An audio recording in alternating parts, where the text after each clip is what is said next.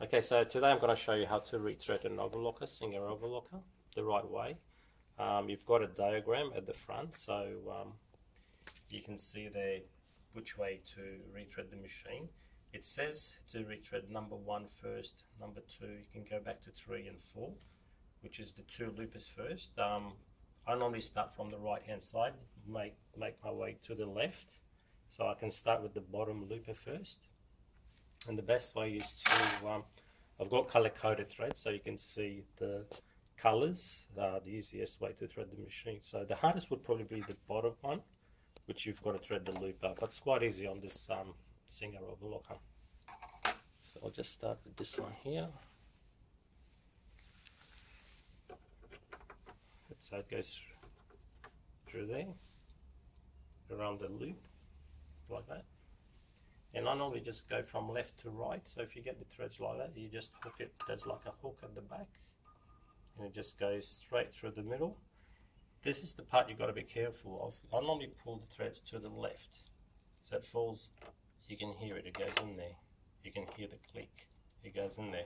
If you pull it to the right, sometimes there's a chance that it might not go in between the tension, so I normally pull it to the left and pull it down, straight down. And you can feel the tension. If you floss that in, you can feel the tensions, it's in there. So I normally have all the tensions on number 3 when I'm threading, and just there's another hook underneath. It just goes underneath the hook. So all color coded, you got all the dots.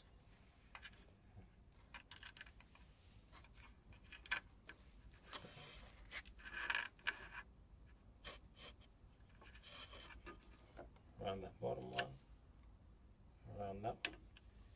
And then you've got that one like that. So turn the handle towards you, so you bring the looper most right, the bottom one, so you turn it so it's most right, so that the looper, the bottom looper, is most right. You just go behind on the back of the looper and come forward like that, and then you just slide it to the back, and it grabs the groove. There's a groove, a cutout in there, and then you just pull the threads. I'll do that again. I'll just pull that one out. So you just grab the threads, you go behind the looper, like that, and you just slide it in there, like that. And then we just cut the threads and rethread the looper point.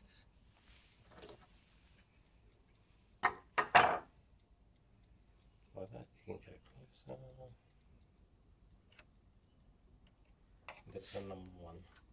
So what you can do is, you can also remove, if you think the blade is in the way, you can just turn it around like that, and that goes underneath the foot. So once that's done, I'll normally just get it to the side, to the left. So we do the second one, which is the upper looper. That was the bottom looper. So we're doing the upper looper. So through the guide, same thing, from left to right. Like that. I'll pull it to the left, threads, pull it to the left, and pull it in there, like that. You can feel the tension when I floss it in. Tweezers, goes around the hook.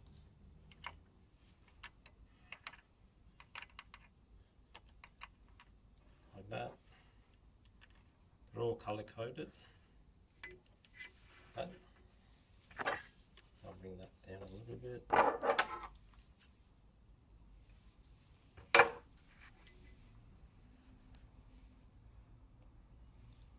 Just goes through the eye of the looper.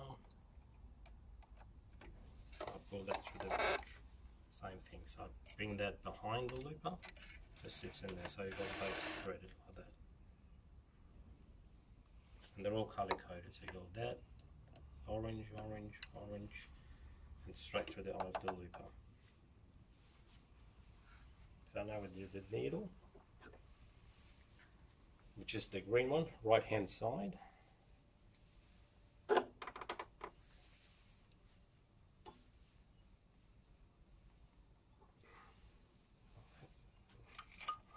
Like that. Through the tension, same thing, through the middle, hold it to the left, the threads, and just pulls in there. Very important to keep it to the left. It goes straight into the middle, around that guide there, the front, around that guide, and you go to the top one because it's the green one. So it goes over the top, around the guide. There's a tiny guide there, goes around it, or you can feed it through, and then we'll just do the needle. You can do that after, so you can do the blue one as well, the left needle.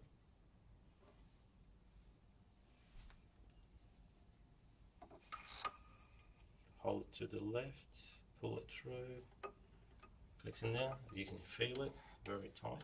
All the tensions are showing on number 3, all of them, but they're all got different tensions, so if one feels lighter than the other, that's quite normal.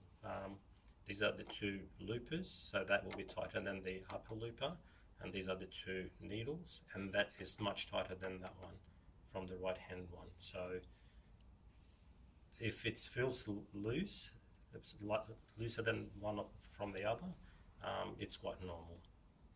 That goes around there, the guide, and goes through the bottom one now, over that part for the blue one, wrapped around there, and it does feel very, very tight, that one actually, because that's the one that's going to hold your stitch. It's going to be the one on the end of the stitching. So we just thread the needles.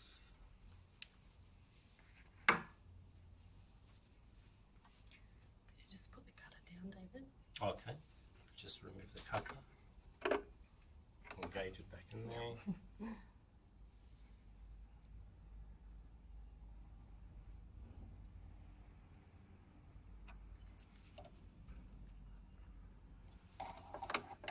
So that's the needle. It feels very loose, that's quite normal. That's on number 3, around there. This is going to be the left needle. If you want to sew with one needle, you always remove the left needle. So you're going to end up with the right needle there. You've got to remove the left needle. Everything stays the same, and you get a 3-threader that way. So you get a narrower stitch.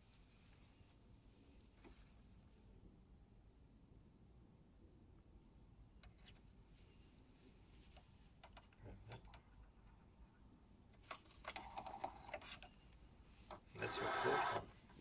So you've got 4 coming through the side. You can lower the presser foot, ready to sew, and just close the front door, and we can just run it if you want.